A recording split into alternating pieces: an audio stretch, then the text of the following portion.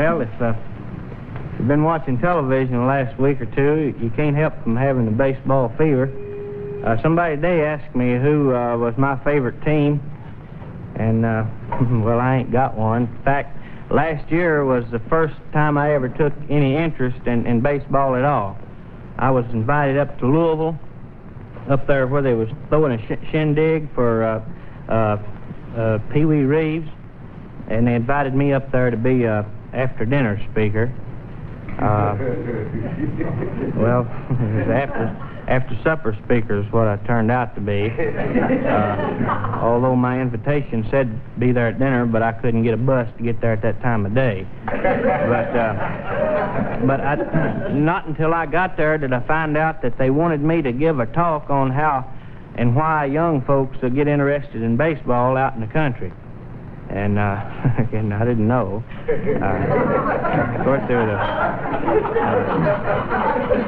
was a fellow there by the name of Lefty Gomez, and he's already retired, and I figured, well, if I strike up a conversation with him and kind of chew the rag around there a little while, maybe I'll learn enough that they won't know that I don't know what I'm talking about, whether I do or not.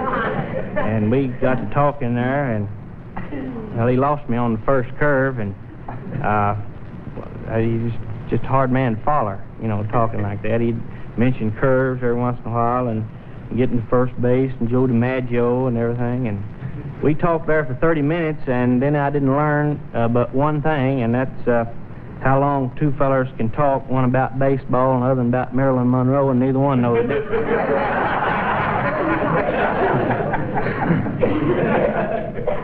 I've been thinking about that. It's been a year, and I don't know if he thinks that I know as much about Marilyn Monroe as I thought he was talking about baseball. He's got a bad opinion of me. But I told him about a little thing that happened down home well, it was interest to me anyway. I was going down the road one evening. It was just dusky dark, and there was a bunch of fellers anywhere from 10 to 14 years old playing baseball out there in the field, and everything was quiet. It was kind of lull in the game, and I just stopped and looked the situation over, and you could tell that all of them was kind of dreaming, you know, kind of big lead. There was the pitcher. He was out there tromping around, poor pitcher's tromp, and the batter was up there, and they was all dreaming of big league baseball right at that 1 minute. And there was one little bitty feller out in the field, though. He was the only fielder that particular team had, and he hadn't grown up to the point that he thought of big time yet. And just as I got up even with the road, I heard him holler, "Frank!" He said, "Frank!" Of course, he made sure that they knew that he meant it. Of course, I can't do that here on television, but he said, "Frank," said, "if you're fixing to throw that ball, throw it." Said, "The Skeeters have already eaten second base, and they're looking at me." And he was serious about it, too.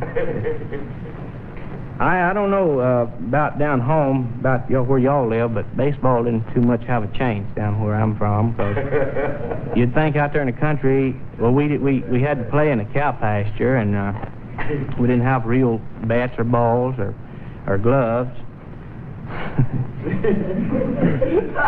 We didn't have real basties either.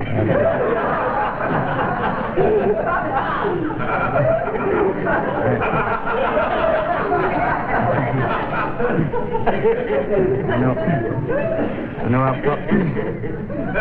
I've caught the Dickens a lot of times come in with home plate all over me from one end.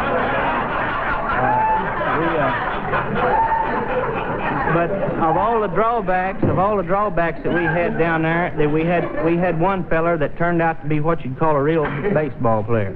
In fact, they even called him down to Florida there, and on his very first day down there, the very first time up to bat, he hit the first ball and knocked it plumb out of the field. Of course, he got mixed up in his directions and run to the third base instead of first, and they're pretty strict about that, so they sent him home.